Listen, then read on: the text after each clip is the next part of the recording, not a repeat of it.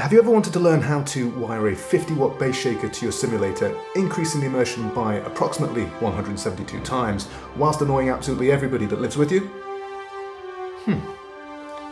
Let's get into it.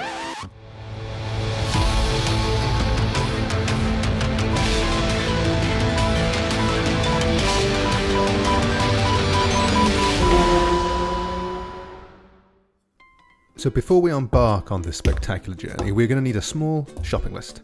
I will leave links to everything in the description, and please note some will be affiliate links, so I may get a small percentage that goes back into helping run the channel. Firstly, you are going to need your chosen 50-watt bass shaker, or whatever wattage of bass shaker you've chosen, or to give it its proper name, tactile transducer. I've chosen to use these ones by PUI, and for the most part they perform pretty well. However, I will note I have had to have a couple of these replaced under warranty because they had a fault. Now there are a couple of other options which can be used, which can be easily googled on the internet. Secondly, you're going to need a powered USB amplifier that is able to deliver 50 watts of power to this bass shaker. For this I've chosen this little bad boy, the hilariously named Knobsound NS01G. It is a mains powered and also connects via USB, which is what you need and will deliver 50 watts per channel. Please note that if your bass shaker is below this wattage, you will need to be careful not to turn it up or you will risk blowing the shaker. This single amp will power 2 times 50 watt bass shakers. Next you will need some 0.5mm speaker cable. This can be found cheaply and cheerfully on Amazon. Again, all links down below. Now these next things aren't essential, but you are going to need something to strip the wire. To make life particularly easy, you can use a set of wire strippers, which I recommend, and you can be cheaply picked up on Amazon, or if you're feeling particularly adept, a set of pliers.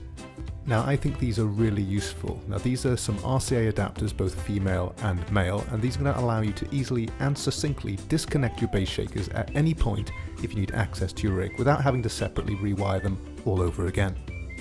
If you're choosing to use the RCA adapters, you're going to need a cute little small Phillips screwdriver in order to secure the speaker cables to them. Before we start, we're going to need to download the software that allows us to operate the bass shakers, and this is something called SimHub. I'll leave a link in the description below, but if you type SimHub- into Google and then head to www.simhub-.com, it'll bring you to the SimHub homepage. Now there's a couple of options here. Now I highly recommend buying a license for this. For demonstration purposes on my tablet, I haven't got the license on that, but I've paid for it for my sim rig. It's well worth it because it gives you a little extra frames per second when it's delivering the data to your bass shakers. I highly recommend it. I'm not affiliated. It helps support the developers, and they've put a lot of work into this, and I've got hours and hours of enjoyment out of all the work they've put in. If you choose to do that, click ahead, give a donation, and they'll send you a link, I believe. But if not, go to download and start downloading the software. Once it's downloaded, install it, and then you're ready to proceed to the next part of this tutorial. Now for just a little bit of half-time self-promotion. If you're enjoying this tutorial, please consider hitting that like button and also subscribing to join Trauma Team Racing. First of all, you're going to want to measure out the total distance of speaker cable you need to reach from your bass shaker, which is going to be mounted to your rig in some fashion, and then it'll need to reach all the way to the amplifier, which is going to be near your computer. This has been cut shorter here for demonstration purposes. To make things easier for connection, you're going to want to split the 2 wires apart. This can be done gently using your hands. Insert the ends of the wires into the wire stripper and simply engage. Do this for all ends of the wire. Nice. Now you're going to want to gently twist the speaker cable in a clockwise direction, and this is going to give a good connection point to the RCA connectors. Now you've got to be careful here because the wire can fray and it can become quite sharp if you're not careful. You're then going to want to repeat this process for the other end of the speaker cable.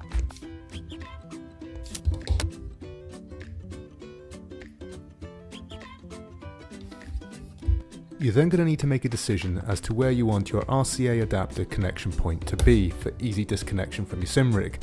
Now you can either have this near the computer or have it near the simulator.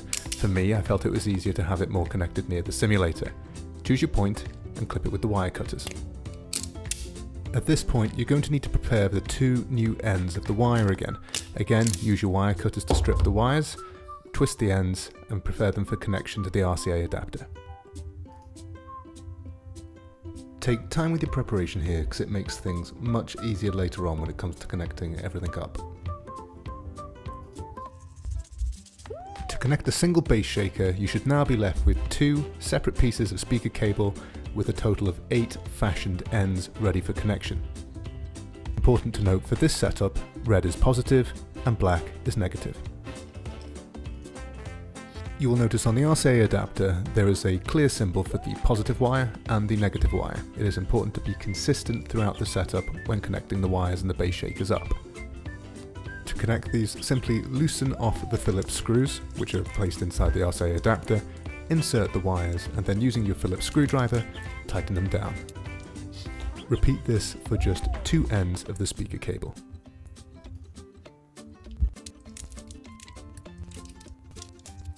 Now, important to note here, which is a mistake I've made, now this is purely for demonstration, but you don't really want wire showing with your connection, so try and get it nice and flush and trim the wire if you need to. Groovy. Now you're ready to wire one end of the speaker cable into your amplifier. Pick either the right or the left channel and connect the red to the positive, because that's what we've chosen, and connect the black to the negative, which is again what we've chosen.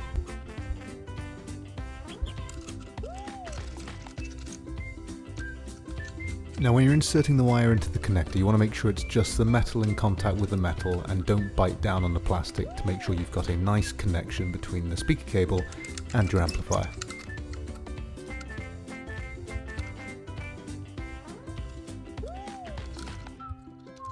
Once that's all secure, you're in like Flynn. The final connection is the remaining end of the speaker cable, which needs to be wired directly into the 50-watt tactile transducer. Take the red end of the cable and connect it to the red terminal, and take the black end of the cable and connect it to the black terminal. Again, remember to be consistent throughout your circuit.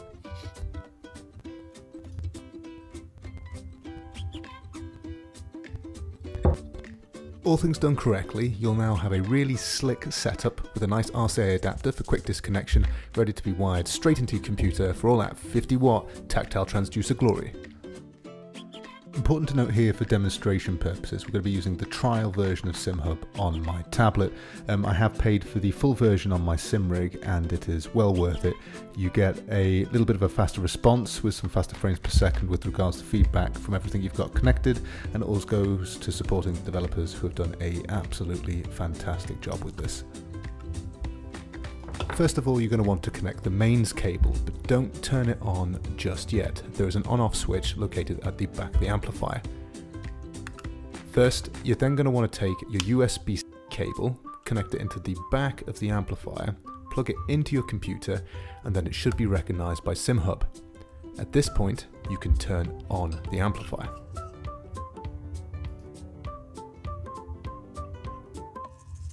Now you want to alter your input gain. Now if you've got a 50-watt bass shaker, you can use the full power of this 50-watt per channel amplifier. However, remember, if you have a 25-watt bass shaker, you're going to need to turn that down to 50% or the amplifier will blow your shaker. In this context, blowing the shaker is a bad thing. Now we're ready to head back into SimHub, so once you open the application, head to the little dash on the left hand side and click Shake It Bass Shakers. Now what this is going to do, it's going to give you some output selection, and it should be named something like Speakers USB 2.0 Device. Click that, hit Enable Output, and then you're ready to rock and roll. Now there's a lot of options here. Now for me, I like to use the custom channel map to tune my bass shakers, and as I've said, I'll go through this in a later tutorial. For the sake of testing, just click that, and your right shaker should be wired into channel 1, and if you wired it into the left channel, that should be on channel 2. Now let's head back to the bass shaker, and we're just going to click test on channel 1, and if all things are working correctly, the bass shaker should fire. Now this is the part I really like. As demonstrated in SimHub, when you're ready, click test and the bass shaker should fire. And that is mission complete. Now in order to tune these, that really is its own separate thing. I'm going to go through that in a separate tutorial if there's demand for it. What you need to decide is how many of these you want to wire to your rig, and then configure your wiring setup to that. I myself am running a GT Amiga Titan rig, and I've managed to mount 6 of these to it, which is perhaps a little bit overboard, but I love it. If there's interest for that, I'm going to do a video on how to successfully mount 6 of these 50-watt bass shakers to a GT Amiga Titan, and it took a bit of figuring out, but I'm quite happy with the result. If you like this content, please hit the like button, consider subscribing, and we're also on Twitter, Instagram, and there is going to be a Discord coming, but I've been quite unwell recently, so I haven't kind of had a chance to get that up and running, but it is coming soon, and hopefully get some community races in the very near future.